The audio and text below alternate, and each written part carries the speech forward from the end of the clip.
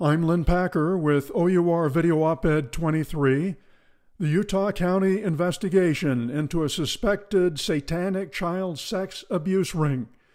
One of the suspects is New York Madison Avenue advertising executive Gordon Bowen. Two of Bowen's close friends who are not suspects, Utah Senator Mitt Romney and high-ranking Mormon Apostle M. Ballard. Even though Ballard and Mitt Romney are not suspected of involvement in or knowledge of any ritualistic child sex cult, if one existed at all, both have known for more than a decade that Bowen was accused of having bizarre sexual fantasies, of being addicted to pornography, and of alleged sexual assaults. Later in this episode, possible reasons why they looked the other way.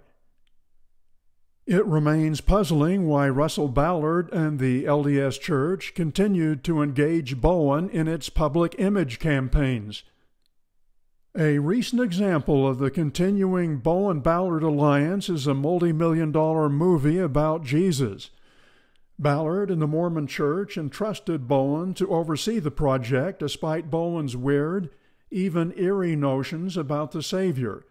The completed film is yet to be released. The project remains clouded in secrecy. A little more detail about the movie near the end of this report.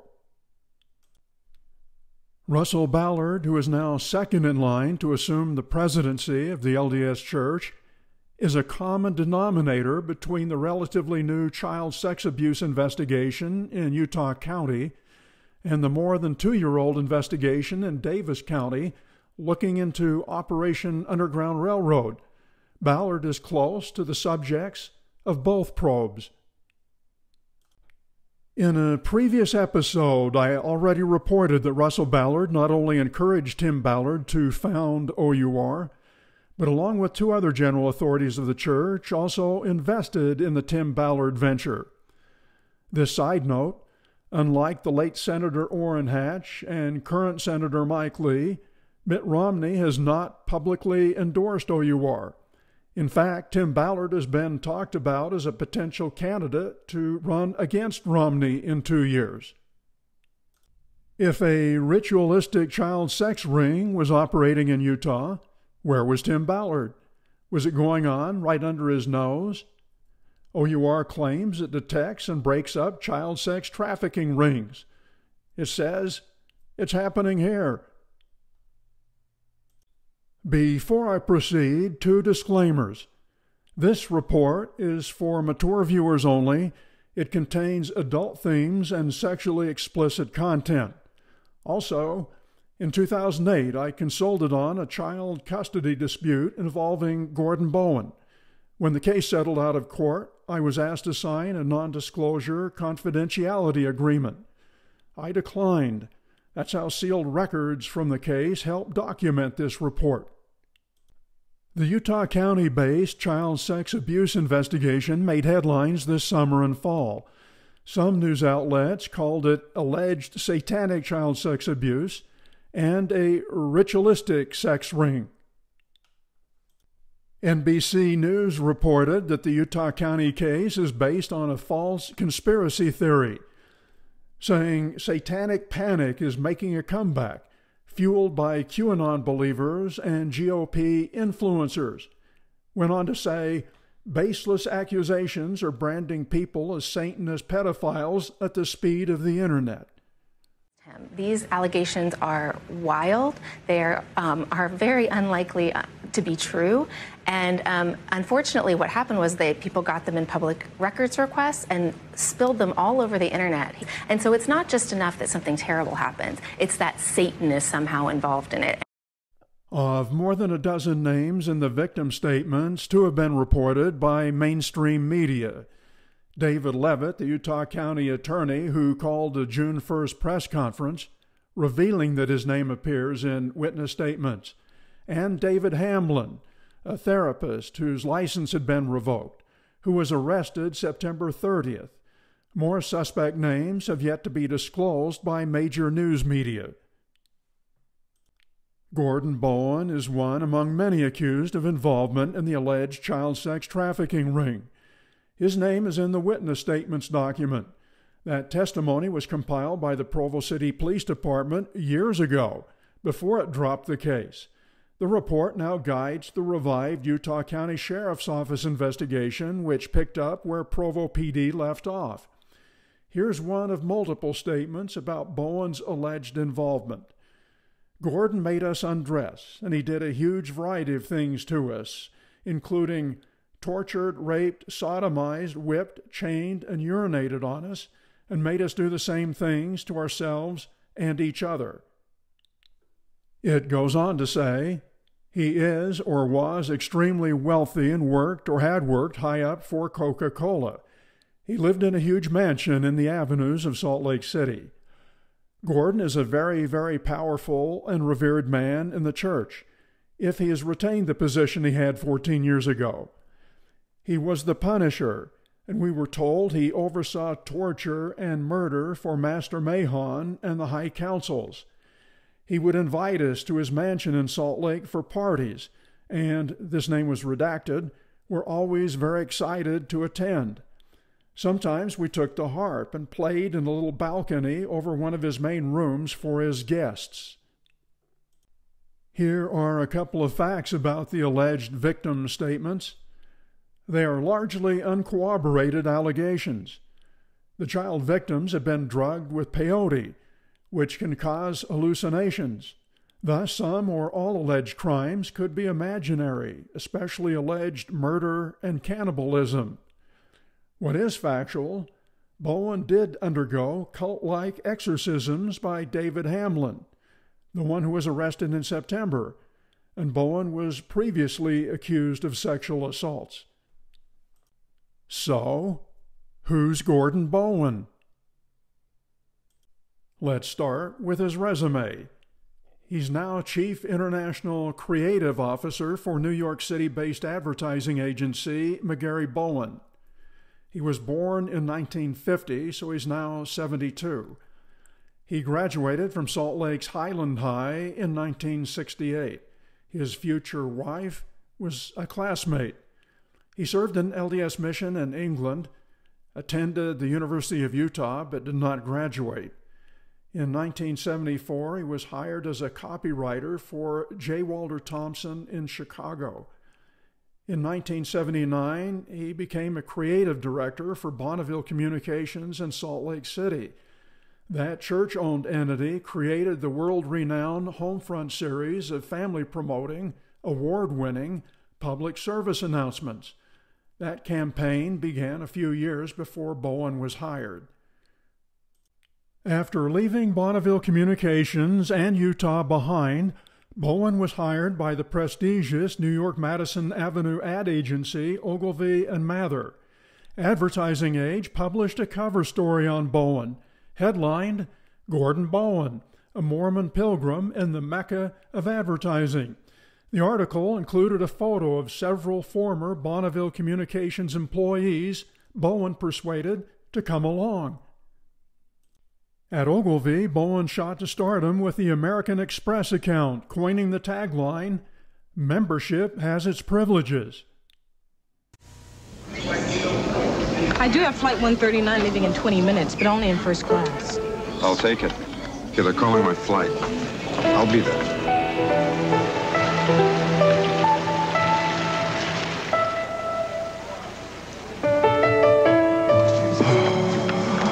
I missed much? No, it just started. Where is she? The second potted plant from the left. Coming through when you're needed most. Membership has its privileges.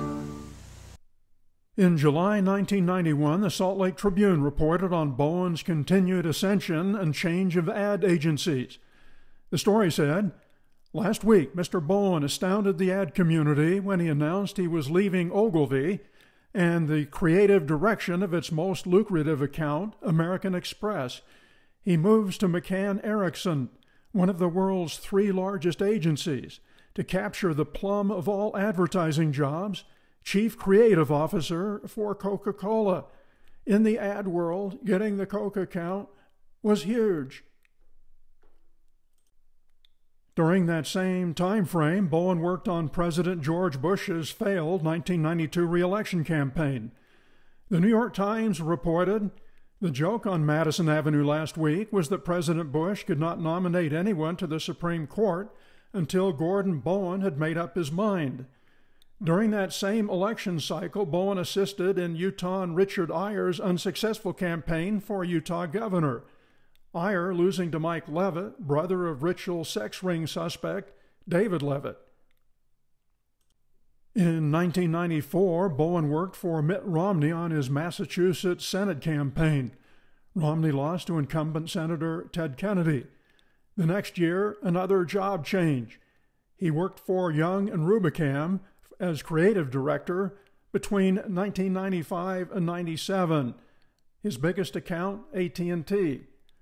In 1995, he was appointed to the LDS Church Communications Futures Committee. In 1997, Bowen left Young and Rubicam and became creative director for Robert Redford and Sundance. Despite leaving Bonneville Communications, the church's advertising arm, Bowen still advised church leaders. Bowen worked with Russell Ballard and the late Richard Worthland, a Ronald Reagan strategist and advisor, to rebrand the Church of Jesus Christ of Latter-day Saints logo so that Jesus Christ appeared in a much larger font. Another example of his work, Bowen produced the award-winning AT&T commercial that seemingly tore a page from the LDS Church's Homefront playbook. The ad shows a working mom getting ready to go to an important meeting when one of her kids asks, when does she get to be the client? The mother relents as a Cyndi Lauper hit, "Girls Just Want to Have Fun," plays in the background. In the late 1990s, Mitt Romney named Bowen creative director for Salt Lake's 2002 Winter Olympic Games. Bowen conceived the motto, "Light the Fire Within," designed the Olympic torch, shaping it like an icicle, and produced the opening ceremonies. Olympic head Mitt Romney would later write, "Gordon's talent left us speechless and appreciative." Springboarding off his Olympic Games success, Bowen co-founded his own Madison Avenue ad agency, McGarry Bowen, quickly pulling in big-name clients like Disney, Wall Street Journal, Crayola, Century 21, Staples, Marriott, J.C. Penney.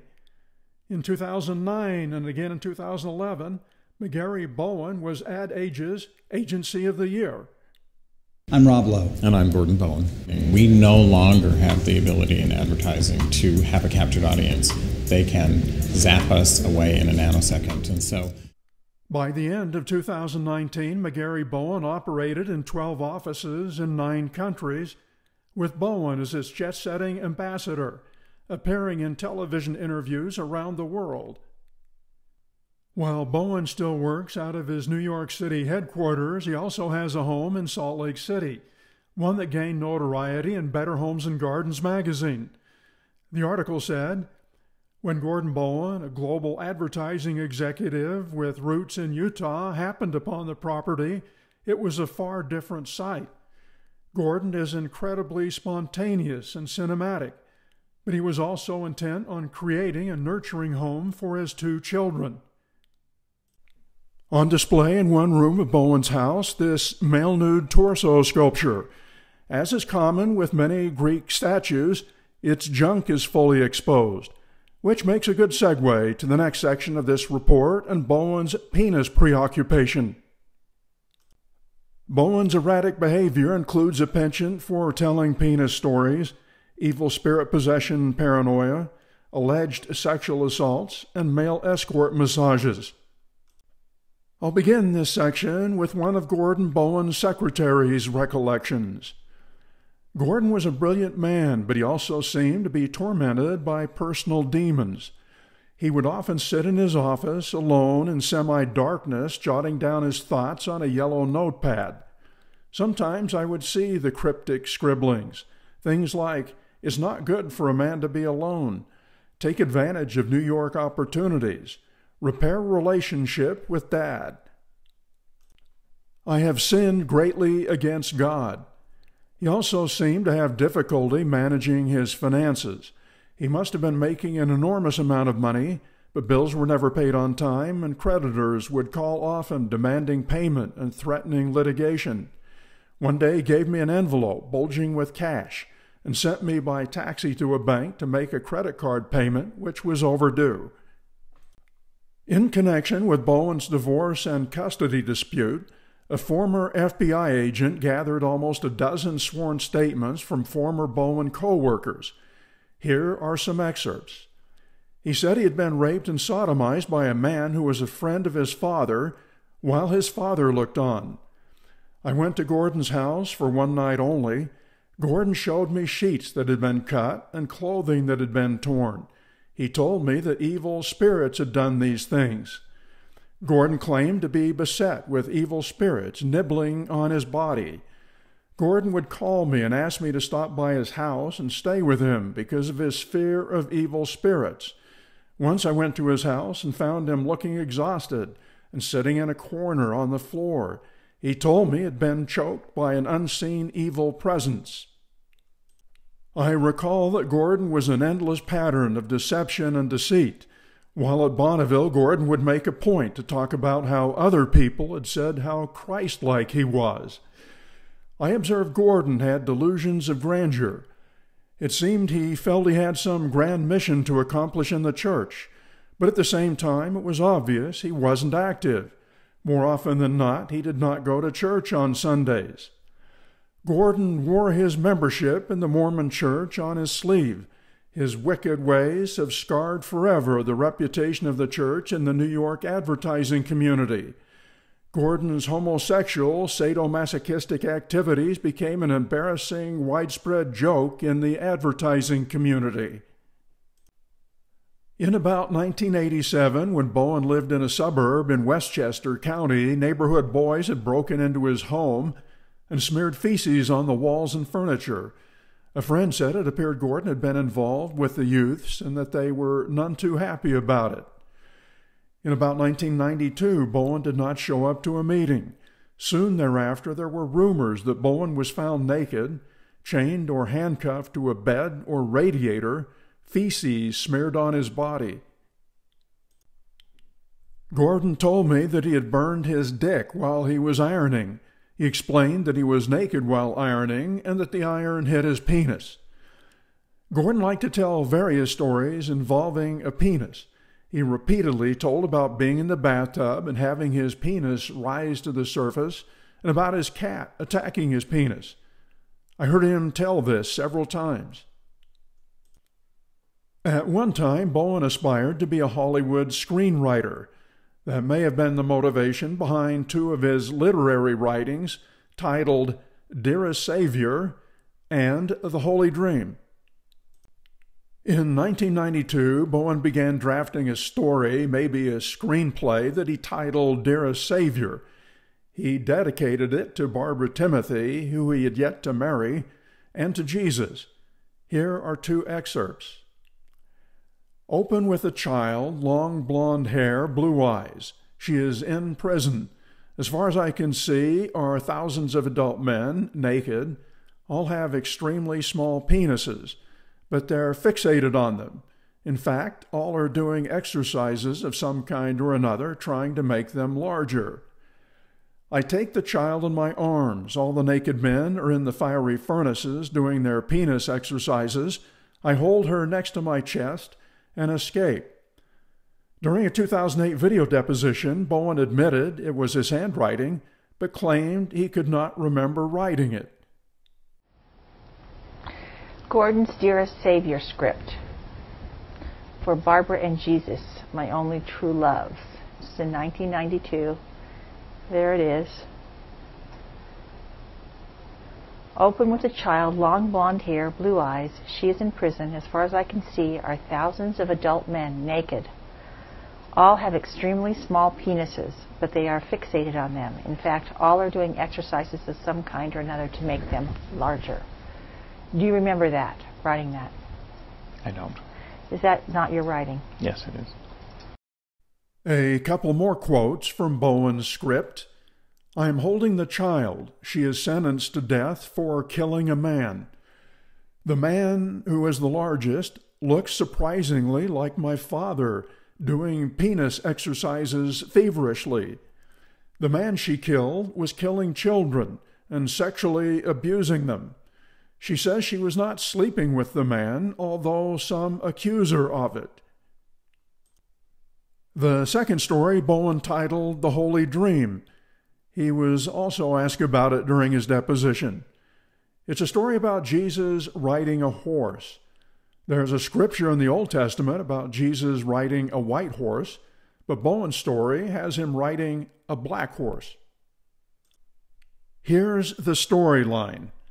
A voice tells a boy child he needs to cross a treacherous ravine to find hidden treasure, gold on the other side. In the ravine below, he sees a river of blood with millions of heads bobbing to the surface, disemboweled, disembodied, but very much alive. The voice says, "You must cross the ravine now. Make the leap of faith. Jesus will carry you. Just come to me, Jesus, ride on my back. We will cross the chasm together." The story describes a juicy, naked, engorged Jesus mounting a black horse, wrapping his bare thighs around the hairy mane. It seems the Bowen story infers at times he's the horse that Jesus mounted. The horse says or thinks, "I'm ready for this eternal rider. Rub me, mount me." Then he writes, and this is copied from the script, "Children run forward. There are hundreds of them, but a few, a chosen few, come forward with outstretched arms and begin to stroke me, touch all my hidden places, the tingling tenderness. I feel overwhelmed with awe. Bowen's phone records obtained during his custody dispute show he frequently hired male escorts in various cities to give him massages. One example. This is a Salt Lake Escorts website with a link to nude photos. Another in Nevada. I blacked out the escort's erection. Bowen denied sex with male prostitutes, but he admitted being fondled by male masseurs. This Q&A is from a video deposition. Did you ever request the services of male prostitutes? I have never had a sexual relationship with another man, prostitute or otherwise, but I did have massage services from males that I hired to do so. And do male massage services that you used also massage the genital area? They can, yes. Did they, in your experience? A couple of times. I didn't like it, so I stopped it. Did you ever request the services of male prostitutes? I have never had a sexual relationship with another man, prostitute or otherwise, if that's the question. But I did have massage services from males that I hired to do so, yes. And do male massage services that you used also massage the genital area? They can, yes. Did they in your experience? A couple of times I didn't like it, so I stopped it. Reasons for employees quitting or being fired are often confidential, but former Bowen colleagues believe he was fired from several jobs. From Bonneville Productions, the rumor was he was padding expenses or odd behavior or a lawsuit threat. Ogilvy and Mather. McCann Erickson, rumors of the botched Coca-Cola account or the found tied to a bed incident. Young and Rubicam, rumored expense padding. And from Sundance, expense padding and maybe watching porn and putting it on his expense account. Bowen, however, has been like this cat escaping a burning building. He gets out of what looks like a career-ending screw-up and lands on his feet time and time again. Bowen believed he had a special mission to perform for the Mormon Church. But the conflict is, he's gay, and the LDS Church teaches gay sex is a sin. For religious and business reasons, Bowen created an appearance he's straight. He dated women from time to time to bolster that appearance. He believed God chose Barbara Timothy to be his wife, even before she was widowed with 3 children. In 1995, Bowen, at age 43, married Barbara Timothy after her first husband died. It was his first marriage. Barbara Timothy's husband, Stephen, a veterinarian, died at age 40. Barbara and Steve had 3 sons. Gordon Bowen, even before Steve's death, had targeted Barbara as his wife-to-be and attended Steve's funeral. 3 months after Stephen's death, Bowen wrote Barbara, referring to wording in the LDS temple ceremony, and warned that Satan taught that God was without body parts and passions. Then, skipping ahead, Bowen wrote, God the Father has a penis, and God the Mother has a vagina. During the courtship, Bowen arranged for LDS Apostle M. Russell Ballard to give Barbara a priesthood blessing. Marriage would bring Bowen in line with the LDS position that marriage between man and woman is essential to his eternal plan. At this time, Bowen was consulting with top church leaders, including President Gordon Hinckley, about branding and image matters. Apparently, they didn't like the fact a top advisor was still single, so leaned on Bowen to get married, as reflected in Bowen's letter to President Hinckley, which said, "The last time I spoke with you via Elder Ballard, your words were, 'Tell him to get married.' Now." Bowen asked President Hinckley to officiate at his upcoming temple marriage to Barbara. The couple was married on September 23, 1995, in the Salt Lake Temple, but it was James Faust, a counselor in the First Presidency, who officiated, not Church President Gordon Hinckley. Faust, who married Gordon and Barbara, seen here later with the couple's first child, had taken a strong stand against homosexuality. He taught homosexuality is not acquired by birth, it's by choice, and is pleasing to the devil. He said the false belief in inborn homosexual orientation denies to repentant souls the opportunity to change. Why didn't President Hinckley marry Gordon and Barbara? At the last minute, Hinckley decided to announce the long-anticipated proclamation to the world about the importance of heterosexual marriage in opposition to gay marriage. We have felt to warn and forewarn. In furtherance of this, we of the First Presidency and the Council of the 12 Apostles now issue a proclamation to the Church and to the world that marriage between a man and a woman is ordained of God. We further declare that God has commanded that the sacred powers of procreation are to be employed only between man and woman lawfully wedded as husband and wife. We warn that the disintegration of the family will bring upon individuals, communities, and nations the calamities foretold by ancient and modern prophets.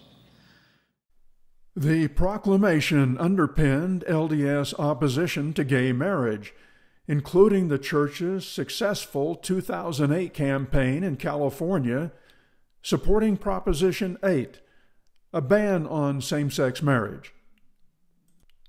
President Hinckley, having made the proclamation to the world earlier in the day, made it to Gordon and Barbara's lavish wedding reception, as did Massachusetts millionaire Mitt Romney, among other celebrity guests. Gordon and Barbara had 2 children. Gordon went through several job changes, firings, major advertising successes, as already noted. He was excommunicated from the LDS Church in January 2003. The reasons were not made public. Barbara was told Russell Ballard knew about it. Gordon's lie about being gay, his extreme erratic behavior, worry about possible pedophilia were among factors that led to divorce. Bowen's journal shows that he thought he could help his church with the so-called gay problem. Among entries, get rebaptized. You need to help the church know how to cure homosexuality. You need to be in touch with President Faust. Send Mel's book to President Faust. Here he's referring to Mormon exorcist Mel Fish. There is much yet to know, to exorcise and exercise.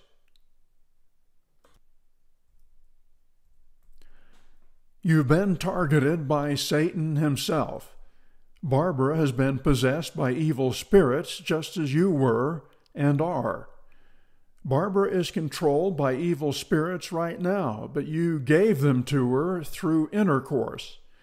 The female evil spirits that are holding onto your core must go to the light. Plan the attack. This is Pearl Harbor. Pay. You have got to go in blazing on a white stallion. Get prepared for war with Satan. He's trying to destroy you and your family. Barbara is his instrument now. You need to look pure in your eyes to your family and friends and bishop. You need balls. Make certain that you do not eat refined sugar. It feeds your negative energy and a false female in you. It saps you of your masculine strength. Bowen attempted to convert himself from gay to straight during the marriage. He believed his homosexuality was caused by evil spirits or female spirits that inhabited his body. He sought to have those spirits cast out by self-proclaimed exorcists David Hamblin, Melvin Fish, and Kissy Watkins.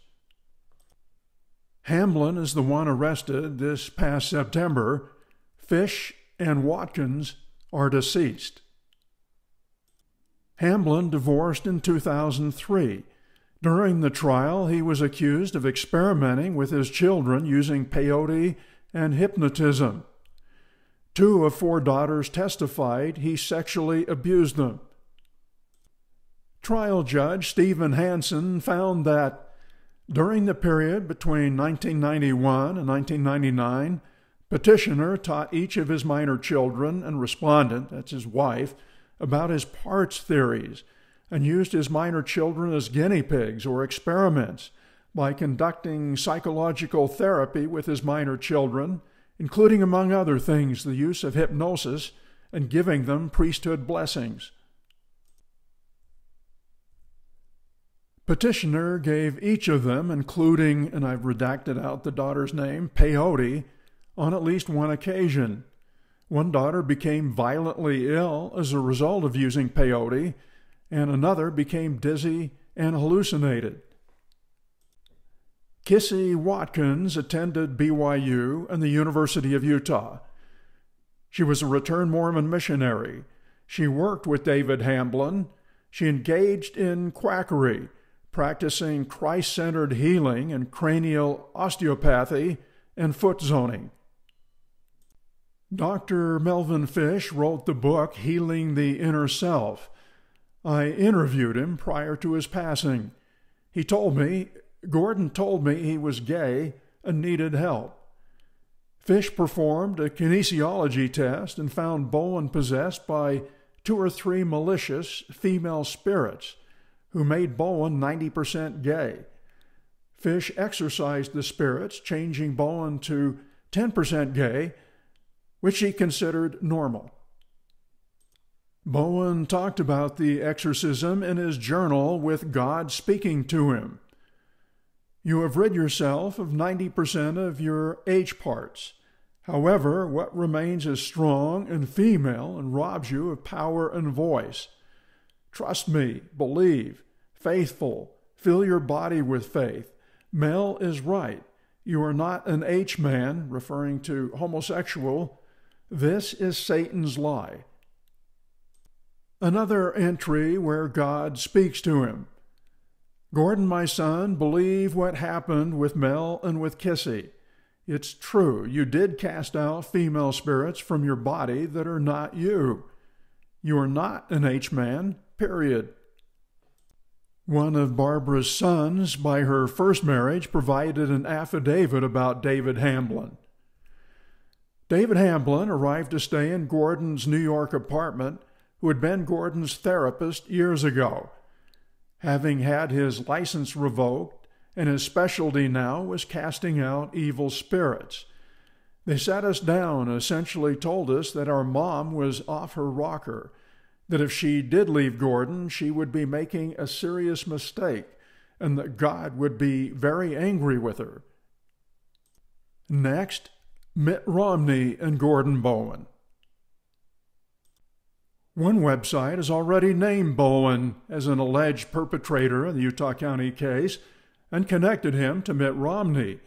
The headline, high-profile individuals involved in child ritualistic and sexual abuse throughout Utah. It says, Gordon Bowen has the most disturbing allegations against him. He is a high-ranking member of the Church of Satan. Then it says Olympics. Bowen also helped campaign for Mitt Romney when he ran for office.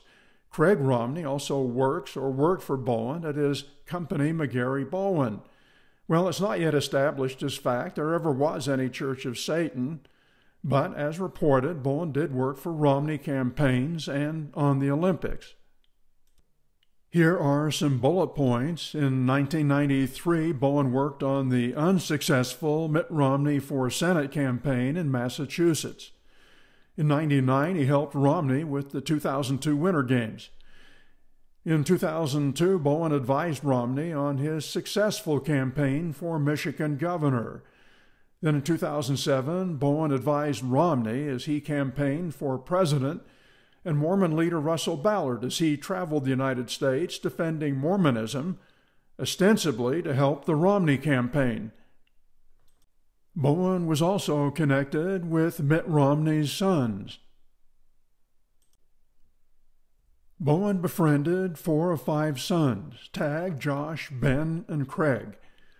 A family acquaintance says the boys often used Bowen's apartment as a crash pad when visiting the Big Apple. 2 sons, Craig and Ben, lived with Bowen when they interned at his ad agencies.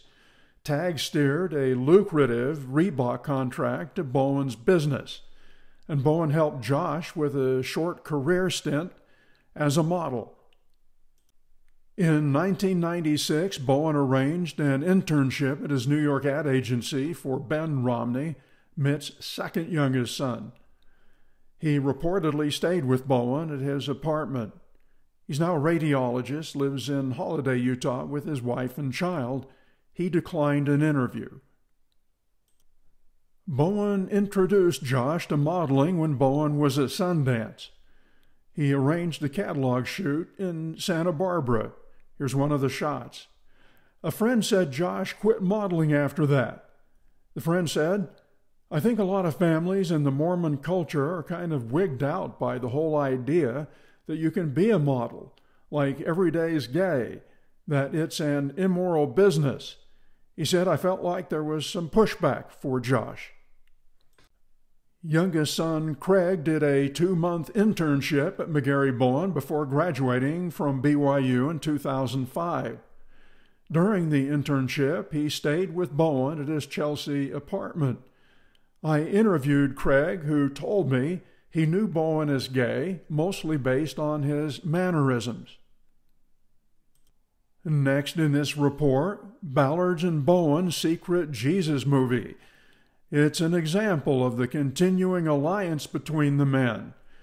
It was a multi-million-dollar project Ballard and the Mormon Church entrusted to Bowen, despite Bowen's odd, even eerie notions about the Savior. Details about the Jesus movie have been kept secret. Neither Ballard nor Bowen will comment. What little is known, in about 2019, the LDS Church, likely via Russell Ballard and the Public Affairs Committee, wanted to commission a Hollywood-style feature film about Jesus Christ. Ballard directed the project to his longtime friend and media advisor, Gordon Bowen, rather than to the church's in-house Bonneville Communications. The movie project, ostensibly costing $20 million, was never publicly announced, and details about when and where it was filmed kept secret. As the project began, a member of the church who knew Gordon Bowen wrote Russell Ballard, describing Bowen's unsavory reputation. "I had to tell Ballard this guy is really bad," the writer said. The letter asked, "What if it comes to the attention of the national press? This man has so much influence with LDS leaders, and he's a child molester. It would be terrible for the church." The member got a phone response from Ballard's secretary saying, "We're keeping an eye on him." The project proceeded under Bowen's direction, and at least a rough cut of the movie was produced.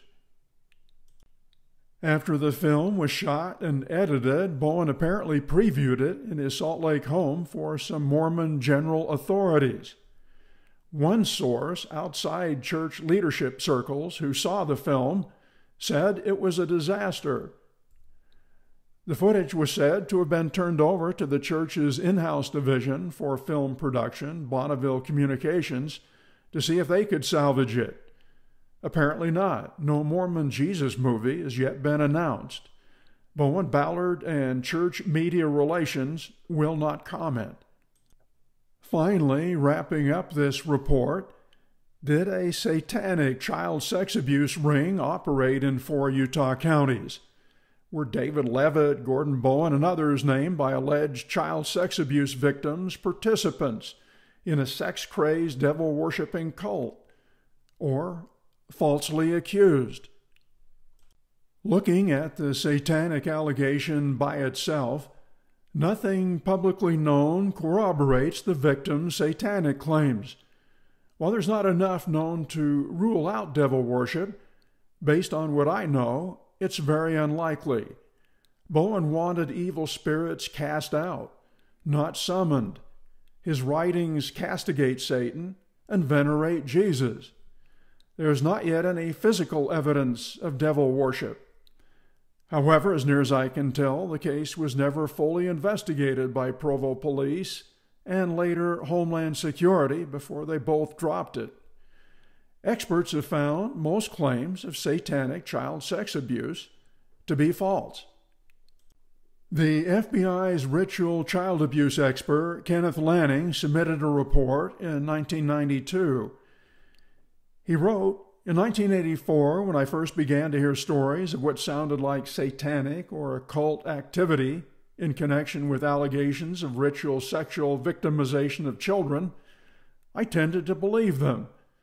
But after years of investigating, Lanning concluded almost all allegations of satanic child sex abuse are false. He did say, I believe the majority of victims alleging ritual abuse are in fact victims of some form of abuse or trauma." He added, "I'm concerned about the credibility of the child sexual abuse issue, an outrage that in some cases individuals are getting away with molesting children because we cannot prove they are satanic devil worshippers." In 1992, the Utah Governor's Office funded $250,000 for an Attorney General investigation into Utah ritual abuse. The task force's report was published in 1995. It said, "The AG's office studied 300 cases of ritual sexual abuse which claimed children were sexually abused and Satanism was involved. We were only able to truly get confessions where someone had used Satanism or satanic beliefs or doctrine as part of their control mechanism in only about 3 or 4. Allegations of organized Satanists, even groups of Satanists who have permeated every level of government and religion, were unsubstantiated. Mike King, who led the investigation, concluded, however, it is possible and even likely that there were isolated instances of child sex abusers using satanic or occult imagery to scare victims into silence. Even though very few, there have been Mormon-related, ritualistic, cult-like child sex abuse cases. One was the 1991 Zion Society cult case. It was a deviant polygamous cult, or ring. There could have been up to 4,000 child victims. 12 were eventually convicted. Deceived is a book about Detective Mike King's investigation and ultimate takedown of the deviant polygamous cult led by Arvin Shreve. Another is the case of Ann A. Johnson Davis, where there was concrete evidence of satanic ritual child sexual abuse. It was not prosecuted because of the statute of limitations. Davis, now deceased, wrote a book about her ordeal. That's the end. Viewers who wish can email comments or suggested corrections to lpacker636@gmail.com.